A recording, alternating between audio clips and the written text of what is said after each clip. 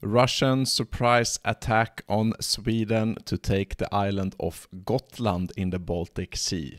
That's the topic of today. My name is Max Villman. I'm a former fighter pilot in the Swedish Air Force, and let's go. So what we're going to react to today is a video released by the Grim Reapers. The Grim Reapers are a YouTube channel, and they are playing the game called DCS, or Digital Combat Simulator. DCS is a military aviation simulator where you can fly different kinds of fighter jets. They also have ground-based air defenses, ships, etc., etc. So it's a quite fun game in that sense. I have been flying the AGS-37, the Viggen, at one time, and I think I will do some more videos about that later in the future. But let's take a look at the video. So this is the overview, and it's what they call a war game. Number 173. I will put a link down in the description here for you guys, and this has been a highly requested video from many of my viewers, and if you have a request you can leave your requests down in the comments, and also while you're in there make me a solid favor and give me a thumbs up, like to the video, and subscribe to the channel. So what we see here is basically the Baltic Sea. You have Gotland, the island here in the middle of the Baltic Sea, Swedish, and you have the basically the border of the Swedish landmass. Over here you have the Baltic states, Finland. You have the Gulf of Finland with Russia up here. And so the scenario is a surprise attack by Russia on Sweden. And before we get into the video, let's talk a little bit about how that can come to pass. So one of the main reasons that you have a big military intelligence in Sweden is so that we can detect if there's some sort of build-up going on, especially in Russia, so that we can make the appropriate measures to take care of that. So if we, for example, see that they, let's go back to the beginning here, if we see that they are gathering their rapuchas, their landing ships, in their ports, in Kronstadt, for example, and they're actually loading them with tanks and infantry and so on and so forth. They are bringing in ships that are very, very good at surface fighting ships. They're bringing them together. They are mustering their sailors and so on. They're bringing up ammunition, preparing flights from their airfields, etc. Then we have a picture that something is about to happen, at least that something could happen. So for something to happen, you need a possibility, and you need the will. So if we see that they are gathering the possibility to strike us, then we can take measures to be in a better position. Basically, we can increase our readiness in different kinds of things. We can start to disperse our ships, our airplanes to different bases. We can start preparing ammunition. We can call up partly mobilize, etc., etc. So we have a lot of things in our toolbox. And that is exactly what we probably would do if we see those kinds of things. So we have a military intelligence to establish a sort of a normal situation, so that if you have something extraordinary, for example, if they bring up 5 rapuchas and fill them with troops, then that is something that will be above the normal line, and then we will probably need to analyze that even further to increase our intelligence and so on and so forth. So that's why military intelligence is so important, and Sweden has a big one. We also have FRA, which is a separate government agency that manages signal intelligence in Sweden. We have signal intelligence ships, we have signal intelligence aircraft, of course, and then you can have open source intelligence, you have human intelligence, so on and so forth. So there's a lot of things in the toolbox to create a picture of what is normal, and if something is not normal or out of the ordinary, then we can take measures to increase our own readiness so that we are never caught off guard. So one thing the enemy can do to combat this is to create a new normal level. So if the normal level of activity is here, then they can create a higher normal level of activity for some time, and in that case sort of make us go up on our toes. But as this is the new level, then we'll probably it's expensive to have a lot of readiness at the same time.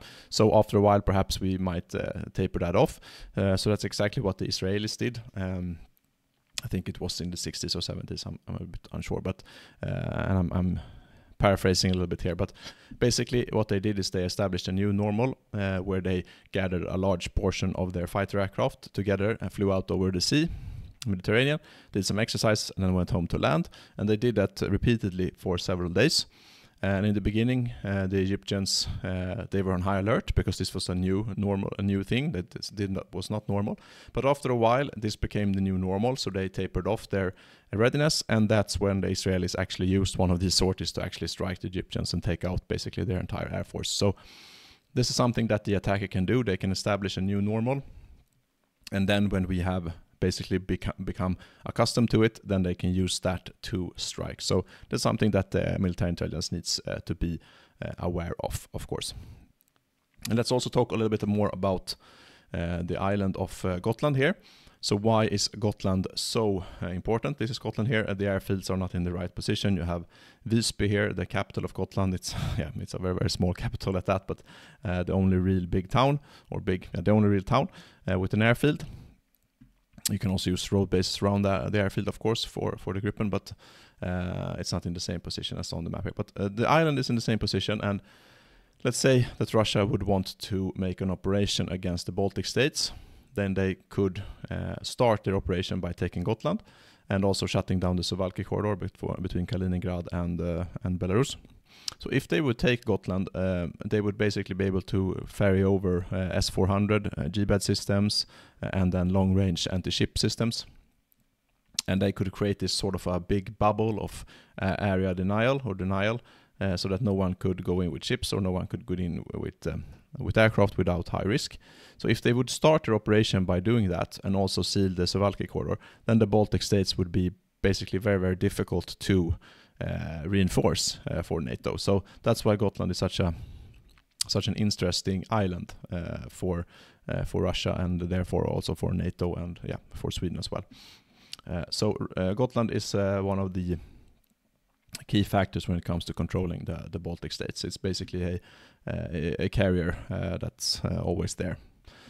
So Gotland is very important, so it's not unlikely that operation against the Baltic states from Russia's side would start with an operation against Gotland. And then when it comes to other bases, you see here Lidköping, which is actually Såtenäs, you have Ronneby, you have Uppsala. Those are all Swedish military bases. We also have a military base around here in Linköping. But the thing with Swedish tactics is that we can, as soon as we have indication of something coming, we can start to disperse to our war bases, we can disperse to civilian airfields. So there are basically hundreds of locations that we can be in. And we can also hide on the roads near the airfields and then taxi out to the airfields when we want to start. So that's one of our tactics that we will be very, very difficult to find, very, very difficult to neutralize.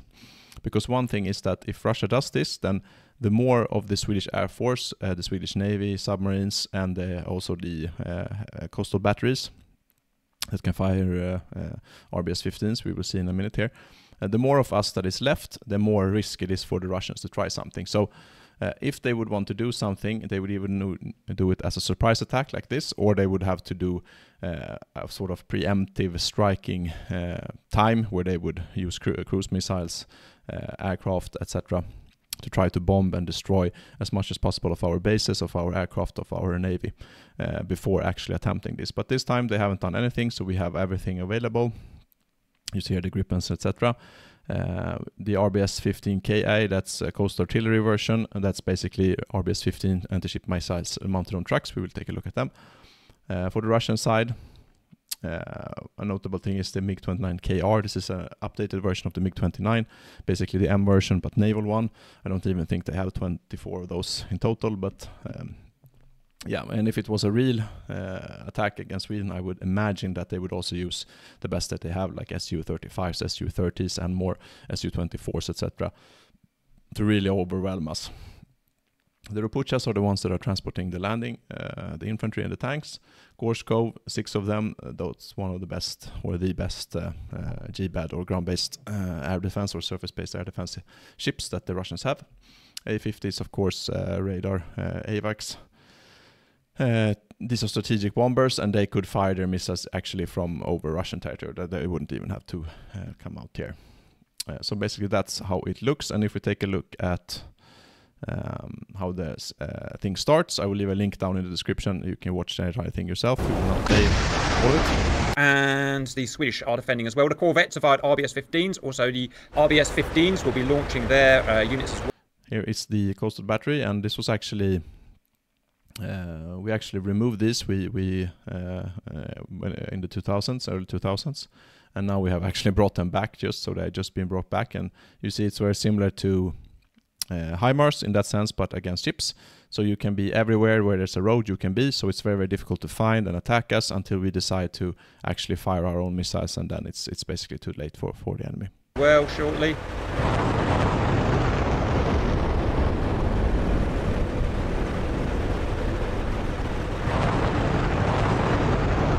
Most of the information will be garnered from the scoreboard at the top right, viewers. So a Russian has fired. And now I just want to take a look here. 14 anti-ship missiles. Yeah. So here you have a Visby corvette, which is basically a stealth type corvette, and here also. And then you have the road-based or the ground-based RBS-15 missile launchers. So you see that everyone is firing at the same time here, which makes it so that we can get a lot of missiles towards the target at the same time. You could also, in real life, you'd probably use the Gripens with RBS-15s at the same time. So you would have a lot of RBS-15s arriving at the enemy ships at the same time, making it very, very difficult for them to shoot down every one of these anti-ship missiles and increasing the likelihood of the ship missiles hitting their target. So the more missiles you fire, the higher PKA or probability of kill you actually get. 24 cruise missiles. Sweden has fired 15 anti-ship missiles. Let's have a little look at those missiles. We've got the supersonic P-800 Onyx. We've got the subsonic caliber cruise missiles. We've got the RBS Mark IV Swedish anti-ship missiles. Let's have a quick look at the aircraft. Oh wow, the Gripens are already up from Gotland, the human pilots. The Let's go around. Mighty P-800. And here you have the Kinshal, which is actually a ballistic hypersonic missile. So they would fire in a sort of a ballistic trajectory. So it wouldn't be fired like this, but for the sake of this video, that's how it looks. And these are very, very difficult to shoot down, but the Ukrainians have managed it using Patriot. So the Russians targeted the Patriot battery with Kinshals, so it basically came down towards towards the Patriot battery to destroy it. But the Patriot battery managed to destroy a couple of these Kinshals. So that's quite interesting to note. Otherwise, it's very, very difficult to target these missiles with normal type of ground-based air defense systems. Let's take a look again here. And as you see here, these are anti-ship missiles. They are targeting the Visby corvettes, so they will probably be destroyed. I think with the Visby corvettes is that they are unfortunately not that well It is just a corvette. It uses the CAM air defense missile. It's actually a... here you see the Visby corvette. It has one gun to fire, so it will probably shoot shrapnel or shoot things that detonate from the gun and create shrapnel, and hopefully the anti-ship missile flies into the shrapnel. It can also fire other types of things like a towed. It can have a towed decoy. You can use electronic warfare to try to jam the radar of the ship missile. Unfortunately, many of the modern anti-ship missiles, they have home on jam functionality. So if they are jammed, they home in on the jammer, which in this case would be the Visby corvette, so it wouldn't help that much. You can also shoot chaff, so basically small pieces of metal that create a big radar echo for the missile, so it would detonate in that instead of in the corvette. So there's a lot of things that they can do, but it's a pretty it's not as defended as you would like. And if you have many ships, you can work in tandem together. So and seeing the number of missiles fired towards this Visby corvette, kind of British missile. Something's happening. It's firing it. Oh, it's shooting it with its gun. Look at that. But it just can't get enough of them. Look at that. Absolutely outclassed. First Visby destroyed. Great ships. Visby is a great ship, especially for its size and for the amount of cost. But there is only, so it can't do miracles. Okay, here we go. We've got some cams coming up. Based on, oh, interesting colour. Based on the ASRAM, actually. Air missile. Can it take out the King Charles?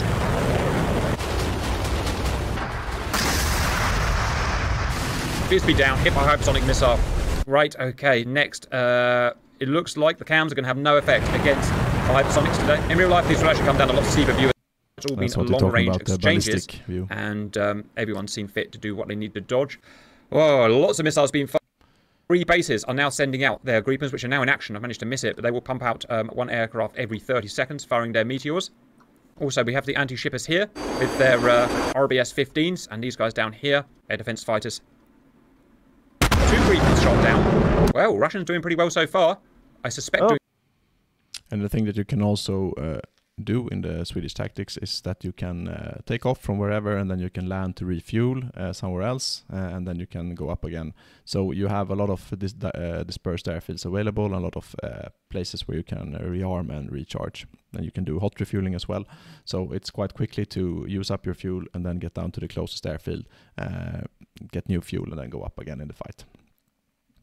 There goes the MiG-29. One MiG-29 down, 3 Gripens down. I'm trying to see the kills for you viewers. I just missed him by a gnat's wee-wee.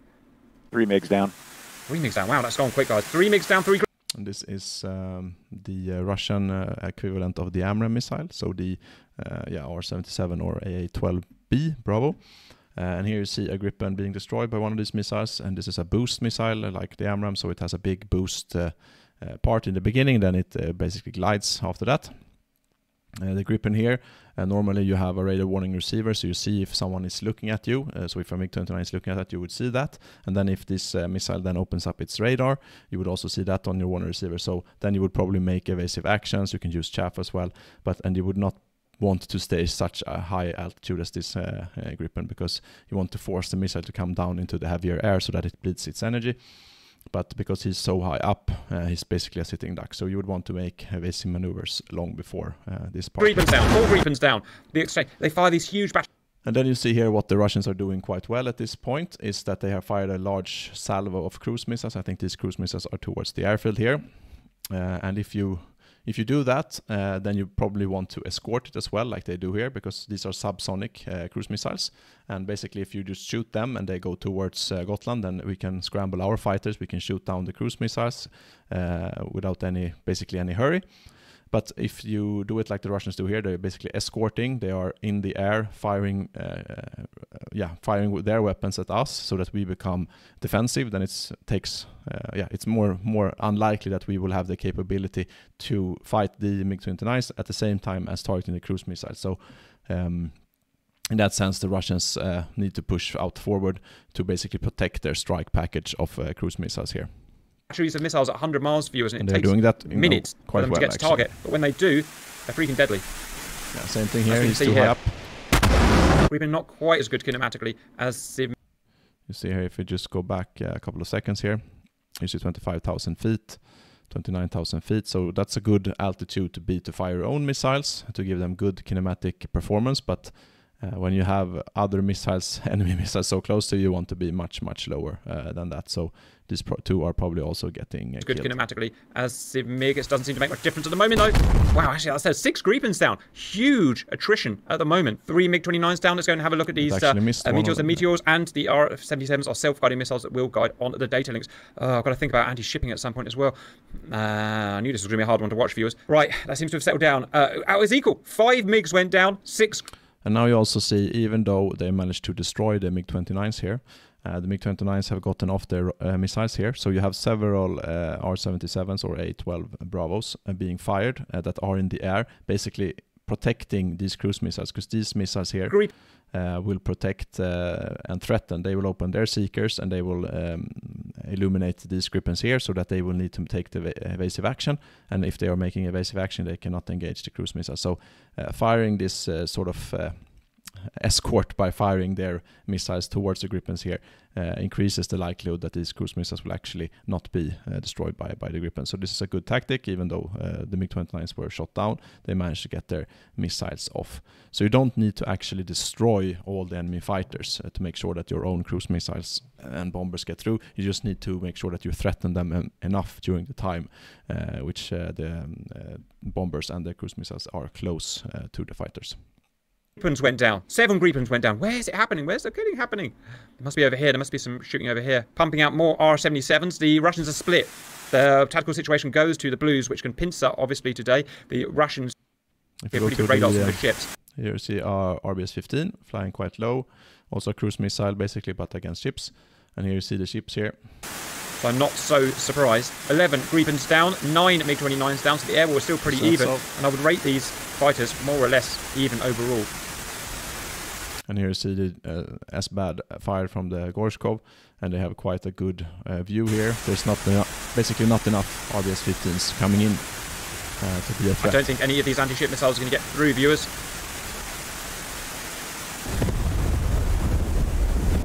no. First battery of RBS 15. So basically, having so many Gorshkov class here, they are very, very good G-BAD or S-BAD ships. So if you want here, you could probably fire with Gripens and with corvettes and with coastal batteries at the same time. You can try to reroute your RBS-15s around the Gorshkov so you don't get shot down. Or if you want to attack the Gorshkovs, then you probably want to take one at a time from one side, so you don't go into the middle where all the Gorshkovs can fire and be a part of protecting each other. So you'd probably need some sort of smarter tactic than the AI is using right here. 15's taken down, 11 Gripens down, 10 MiG-29s down. It's pretty much even. Right, I've got to go and have a look at the cruise missiles, haven't I? Another Gripen down, flew right into that one. Same time here, no evasive action, just flying straight ahead. High altitude is a good way to get killed. Had no excuse. Stubbornness, that was. Swedish stubbornness. Okay, the RBS 15s are firing again. You're going to ask me, why don't they fire all at once? Well, they don't. Their doctrine is not to fire at once. They fire in salvos, and that is what they're doing. They're firing in salvos. Right, cruise missiles are now... And here's also, yeah, firing some, just 2 RBS 15s, and then like 30 seconds later, another 2. It's not the best way to do it, basically. You should fire as many as once as possible. 40 miles out from the Gotland airbase. The X-65's 120 miles out. Still huge exchange, massive. Oh, here comes some meteors. Haven't seen any meteor kills yet. Really good. And here you see the meteor. It has actually, it's more like a cruise missile than a normal air-to-air missile.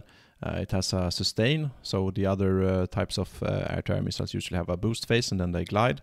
But the meteor has a it's a ramjet, so they take in air and they actually have a continuous burner, which European weapons units. We use them on our Eurofighters in the UK. They operate very differently to the R-77. Good kill. Oh wow, they're coming back now. The Sweden pincer is finally working. 13 MiG-29s down to 12 Gripens down. I'll have a look here. Are you shooting the missiles, Poosh? And here you have the exact thing that we were talking about. Just go forward a little bit. Yes, shooting the missiles, Poosh! Here. So the cruise missiles are here and they are not defended. So then it's just one Gripen here, unfortunately. But then you're able to go in and fire IR missiles and so on and so forth towards these cruise missiles. They're flying quite low, but they are definitely detectable and they are subsonic. So you can, if you have a good intercept angle, you can actually target them with your own air-to-air missiles. Saviour of Gotland! Well done! It's fully legal and it is absolutely possible in real life, viewers. These are not stealth. Look, he's just smashing his way through these missiles. Well done, Poosh. He could take them with his ASRAMs, he could take them with his meteors, he could take them with his RSTs, he could also kill them with his guns, and it looks like he's going to. Oh, so much to follow. Loads of MiGs have gone down recently. 13 to 12 with 3 ships down and no naval units destroyed on the Russians. I've got to have a sip of tea, viewers. Smash the caliber. Here you see, oh wow, here's an Iris-T and a caliber. And this shows what happens when you put humans in the mix. In single. So you have Iris-T G-BAD here based at the base, and you see when they fire their RBS 98s, they're quite lethal towards this caliber because there's not enough calibers. This did not happen. These missiles got through, viewers. You see the RBS is launching. Let me try and see it. It's these guys here. They're firing RST SLS missiles. Good missiles, but they only have a range of about 10-ish miles. VLS launched, omnidirectional obviously. And the first wave of cruise missiles has been defeated, all by hard work from Poosh and Cannonball. Well done, boys. Base saved so far. 20 Gripens down, 18 MiG-29s down. Trying to find a place for my microphone where it's friggin' fall out of place. Well done, RST. Oh man, things are going on, but they've still got the other caliber battery coming, which is... And here's another caliber. So they managed to take care of the first wave, and now there's a second wave coming here. But I think I will stop it here. It has been a lot of talk from my side. I hope you enjoyed that. We talked a little bit about tactics and how you can employ different kinds of weapons. That is things that everyone needs to think about when they are in the military and fighting these kinds of war. So basically it was a very high risk maneuver by the Russians, and I'm not sure that it was very, very likely that this would happen this way, but of course it's always interesting to use these kinds of war games as a talking point to discuss how it can go. But I will end it there. Thank you so much for staying to the end. Please do me a solid, give me a like at the video, and subscribe to the channel. It helps me grow the channel and doesn't cost you anything. And if you want to support me by buying me a coffee to make this possible, you have the link to Ko-fi down in the description below. You also have my newsletter there if you want to receive some updates from me from time to time. My social media is also linked here, Max Villman. So thank you so much for watching, and until next time, as always, fly safe.